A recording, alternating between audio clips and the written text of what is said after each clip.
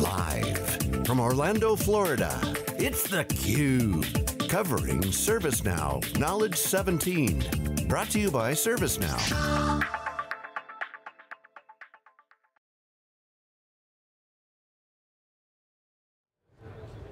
Welcome back to Orlando, everybody. This is theCUBE, the leader in live tech coverage. We go out to the events, we extract the signal from the noise. My name is Dave Vellante, and I'm here with my co-host, Jeff Frick.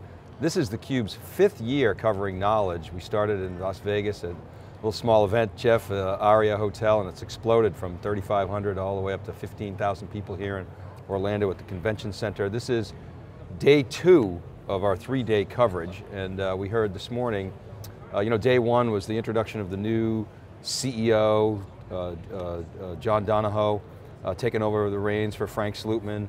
And actually it was interesting, Jeff, last night we went around to some of the parties and talked to some of the folks and some of the practitioners. It was interesting to hear how many people were saying how much they miss Fred. Right. And the culture of fun and kind of zaniness and quirkiness that they sort of have. And there's some of that that's maintained here. We saw that in the keynotes this morning. We'll talk about that a little bit. But what are your impressions of sort of that transition from, really the third phase now we're into of ServiceNow leadership? Right, well, as was commented again last night at some of the events, a relatively peaceful transition, right? So the difference between an evolution and a revolution is people die in revolutions. This was more of an evolution. It was an organized handoff, and a lot of the product leaders are relatively new. We just saw CJ Desai. He said he's only 100 days ahead of where John is at 45 days. So it is kind of I don't know, refresh is the right word, but all new leadership in a lot of the top positions to basically go from, as has been discussed many times, from kind of the $1 billion mark to the $4 billion mark, and then of course onward to the 10. So it sounds like everyone is very reverent to the past, and Fred has a huge following. He's one of our favorite guests. The guy's just a super individual, people love him. That said, it's a very clear and focused move to the next stage in evolution of growth. Well, and I think that, Fred probably, he may have said something similar to this, either on theCUBE or sort of in back channel conversations with us, is, ServiceNow, when they brought in Frank Slootman, it needed adult supervision. And Fred doesn't strike me as the kind of person that's going to be doing a lot of the, HR functions and performance reviews and stuff. He wants to code, right? That was his thing. And now we're seeing sort of this next level of ascension for ServiceNow, and you're seeing the advancement of their product, their platform. So this morning, CJ Desai kicked off the keynotes. Now CJ Desai was an executive in the security business. He was an executive at EMC, hardcore product guy. He's a hacker. You heard him this morning saying when he was at a previous company, he didn't mention EMC, but that's what he was talking about, I'm pretty sure. They used ServiceNow, and when ServiceNow started recruiting him, he said, I opened up an instance and started playing around with it and see if I could develop an app, and I was amazed at how easy it was. Right. And they started talking to some of the customers and seeing how passionate they were about this platform, and it became an easy decision for him to come and run. He's got a big job here. He's basically manages all products, essentially taking over for Fred Luddy and Dan McGee as a chief operating officer, even though he doesn't use that title because he's a product guy. But all the GMs report up into him, so he is the man, on top of the platform. So he talked this morning about Jakarta, the announcement, and the key thing about, that I'm learning really in talking to ServiceNow over the years is they put everything in the platform, and then the business units have to figure out how to leverage that new capability, whether it's machine learning or AI or some kind of new service catalog or portal. The business units, whether it's the managers, whether it's Farrell Huff and her team, she does IT service management, Abhijit Mitra, who does customer service management, the IT operations management people, the HR folks, they have to figure out how they can take the capabilities of this platform and then apply it to their specific use cases and industry examples, and that's what we saw a lot of today. But it's still a paper-based workflow, right? It goes back to Fred's original vision, which I love repeating, about the copy room with all the pigeonholes of colored paper that you would grab for, I need a new laptop, I need a vacation request, I need whatever, which nobody remembers anymore. But at the end of the day, it's put in a request, get it approved, does it need to be worked, and then execute it. So whether that's that's asking for a new laptop for a new employee, whether that's getting a customer service ticket handled, whether we're talking about doing name changes. It's a relatively simple process under the covers, and then now they're just wrapping it with the specific vocabulary and integration points to the different systems to support that execution. So it's a pretty straightforward solution. What I really like about ServiceNow is they're applying technology to relatively straightforward problems that have huge impact and inefficiency, and just getting away from email, getting away from so many notification systems that we have, getting away from phone calls, getting away from text, trying to aggregate that into one spot like we see in a lot of successful applications, SaaS applications. So now you've got a single system of record for the execution of these relatively straightforward processes. And it really is all about a new way to work, and with the millennial workforce becoming younger, obviously, they're going to work in a different way. I saw what I tweeted out was the best IT demo that I'd ever seen. Didn't involve a laptop, didn't involve a screen. What Chris Pope did, who's kind of an evangelist, he's in the CSO office, he was on the Chief Strategy office. He was on yesterday. He came up with a soccer ball, right? You saw it, and football.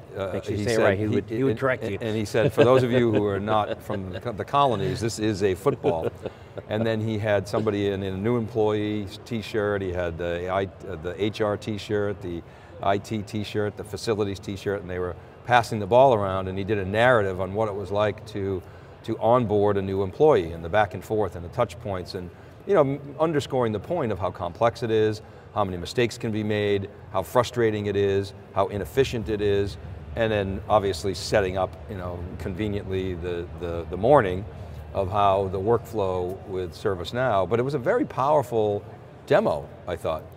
Well, the thing that I want to get into, Dave, is how do you get people to change behavior? And we talk about it all the time in theCUBE. People, process, and tech. The tech's the easy part. How do you change people's behavior? When I have to make that request to you, what gets me to take the step to do it inside of ServiceNow versus sending you that email? And it seems to me that that's the biggest challenge, and you talk about it all the time as we get kind of tool creep. And all these notification systems, and there's Slack, and there's Atlassian Jira, and there's Salesforce, and there's Dropbox, and there's Google Docs, and the good news is we're getting all these kind of SaaS applications that ultimately we're seeing this growth of APIs in between them and an integration between them. But on the bad side, we get so many notifications from so many different places. How do you force really a compliance around a particular department to use a solution, as we say, that's what's on your desk all the time and not email? And I think I look forward to hearing kind of what are best practices to dictate that. I know at Atlassian, internally, they don't use email. Everything is on Jira. I would presume at ServiceNow, it's probably very similar, where internally, everything is in the ServiceNow platform. But unfortunately, there's those pesky people outside the organization who are still communicating with email. Exactly. So then now you're running kind of a parallel track as you're getting new information from a customer that's coming in maybe via an email that you need to then populate into those tickets. That's the part I see as kind of a challenge. Well, I think it is a big challenge, and of course when you talk to ServiceNow people privately and you say to them, have you guys eliminated email? They roll their eyes, I wish. But I would presume their internal communications, as you say, are a lot more efficient and effective. But it's a cloud app, and cloud apps suffer from latency issues, and it's like when you go into a cloud app, you log in, a lot of times it logs you out just for security reasons, so you got to log back in, you get the spinning logo for a while, you finally get in, and then you got to find what you want to do, and then you do it, and it's a lot slower just from an elapsed time standpoint than, actually not from elapsed time, so from an initiation standpoint of getting something off your desk, it's slower. The elapsed time is much more efficient. Right. And so what I think ends up happening is people default to the simple email system. It's a quick fix, and then it starts the cycle of hell. But I think you're making a great point about adoption. How do you improve that adoption? One of the things that ServiceNow announced this morning is that roughly 30% improvement in performance. Right, so people complain about performance like any cloud-based application, and it's hard. When you use, look at LinkedIn.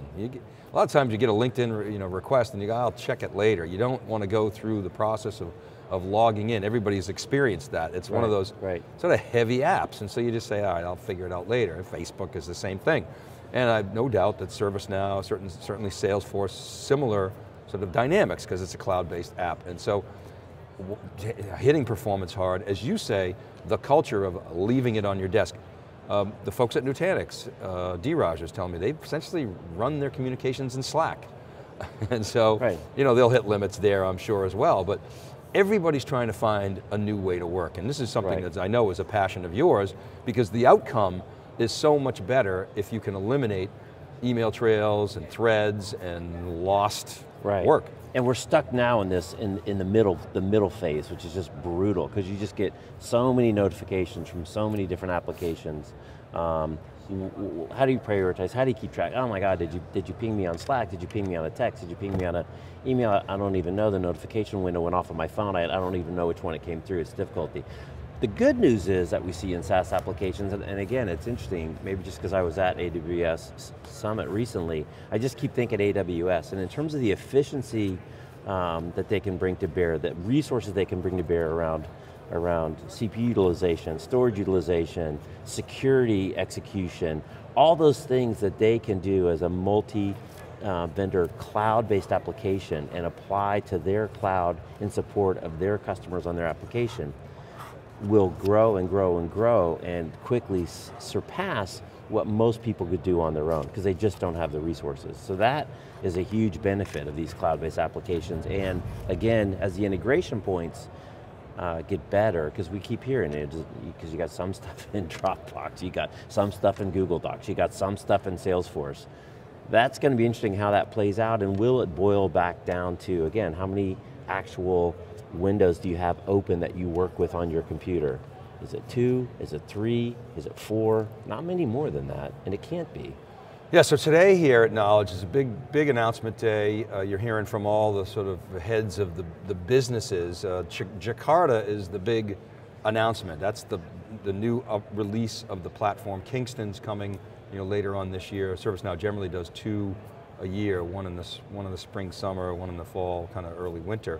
And Jakarta really comprises a performance improvement, new security capability where I thought this was very interesting, where you have all these vendors that you're trying to interact with, and you trying to figure out, okay, what do I integrate with in terms of my third-party vendors, and who's safe, you know, and do they comply to my corporate edicts? And ServiceNow introducing a module in Jakarta which is going to automate that whole thing and simplify it. And then the big one was software asset management. Every time you come to a conference like Knowledge, and you get this at Splunk too, the announcements that they make, they're not golf claps. You'd get hoots and woos and yes, and people standing up. That was that, and that was the one, right? Software asset management was the one. Put a big star on that one. Let's talk about this a little bit, because, and they mentioned, they didn't mention Oracle, but this is a real big pain point of a lot of Oracle customers, is audits, software audits. And certainly Oracle uses software audits as negotiating leverage. And customers don't really know what they have, what the utilization is. They buy more licenses, even though they could repurpose licenses. They just can't keep track of all that stuff. And so ServiceNow is going to, you know, do it for you. So that's a pretty big deal, and obviously people love that. As I said, 30% improvement in performance, and yeah, this software asset management thing, we're going to talk to some people about that and see that got the big cheer. What their expectation is. The other thing that was interesting on the product announcements is using AI. Again, I just love password reset as an example, because it's so simple and discreet, and but still impactful. About using AI on relatively, it sounds like simple processes that are super high ROI, like auto categorization. You know, let the machine do auto categorization. And a lot of these little things that make a huge difference in productivity, to be able to find and discover and work with this data, that you're now removing the people from it and making the machine, the better for machine processes handled by the machine. And we see that going all through the application, a lot of the announcements that were made. So it's not just AI for AI, but it's actually, they call it intelligent automation, and applying it to very specific things that are very fungible and tangible and easy to see, and provide direct ROI right out of the gate. Well, this auto categorization is something that, I mean, it's been a vexing problem in the industry for years. I mentioned yesterday that in 2006 with the Federal Rules of Civil Procedure changed and made electronic documents admissible, it meant that you had to be able to find and submit to a court of law all the electronic documents on a legal hold. And there were tons of cases in the sort of mid to late part of the 2000s where companies were fined hundreds of millions of dollars. Morgan Stanley was the sort of poster child of that because they couldn't produce emails. And as part of that, there was a categorization effort that went on to try to say, okay, let's put these emails in buckets. Something as simple as email, so that when we have to go find something in a legal hold, we can find it, or more importantly, we can defensively delete it. But the problem was, as I said yesterday, the math has been around forever. Things like support vector machines and probabilistic latent semantic indexing, all these crazy algorithms. but the application of them was flawed. And the data quality was poor. So we'll see if now, AI, which is the big buzzword now, but it appears that it's got legs and is real with machine learning and it's kind of the new big data meme. We'll see if in fact it can really solve this problem. We certainly have the computing horsepower. We know the math is there.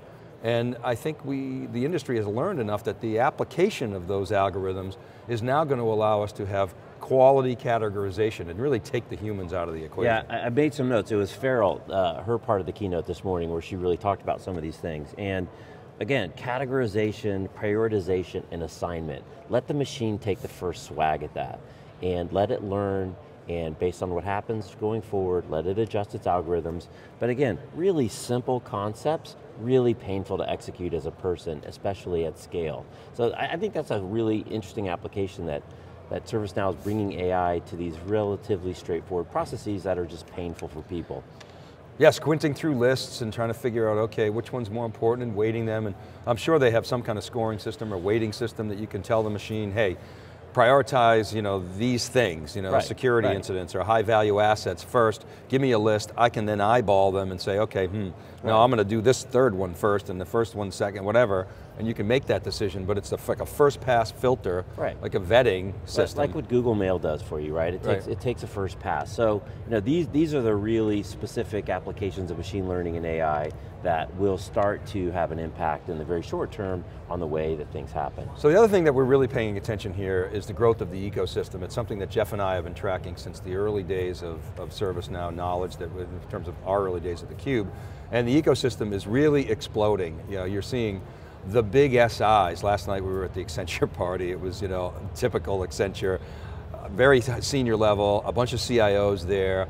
It reminded me of when you go to the parties at Oracle and the big SIs have these parties. I mean, they're just loaded with senior executives. And that's what this was last night, the VIP room and all the suits were in there and they were schmoozing. These are things that are really going to expand the value of ServiceNow. It's a new channel for them, and these big SIs, they have the relationships at the boardroom level. They have the deep industry expertise. I was talking to Josh Kahn, who's running the industry solutions now, another former EMCer, and he obviously is very excited to have these relationships with the SIs. So that to me is a big windfall for ServiceNow and something that we're going to be tracking. And especially this whole concept of the SIs building dedicated industry solutions built on SI. I overheard some of the conversation at the party last night between an SI executive, was an Accenture executive, and one of the ServiceNow people, and they talked about the power of having the combination of the deep expertise in an industry, can't remember which one they were going after, it was one big company, their first kind of pilot project, combined with the stability and roadmap on the ServiceNow side to have this stable software platform, and the combination of those two, so complementary to take to market to this particular customer that they were proposing the solution around, and then to take that solution as they always do, and then harden it, and then take it to the next customer, the next customer, the next customer. So, as you said, getting these big integrators that own the relationships with a lot of big companies, actively involved in now building industry solutions is a huge step forward beyond just consultative services and best practices. Well, and they have such deep industry expertise. I mean, we talked yesterday about GDPR and some of the new compliance regulations that are coming to the banking industry, particularly in Europe. The fines are getting much more onerous.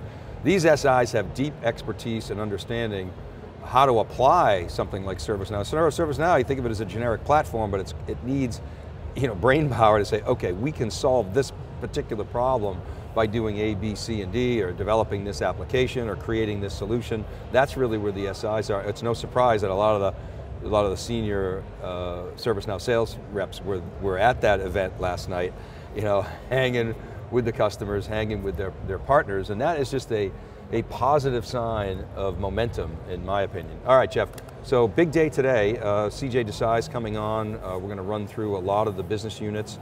Tomorrow is sort of product demo day. It's the day usually that Fred Luddy hosted. Pat Casey, I think, is going to be the main host tomorrow. And we'll be covering all of this from theCUBE. This is day 2, ServiceNow Knowledge, #Know17. Check out SiliconANGLE.com for all the news. You can watch us live, of course, at thecube.net. I'm Dave Vellante, he's Jeff Frick. We'll be right back after this short break.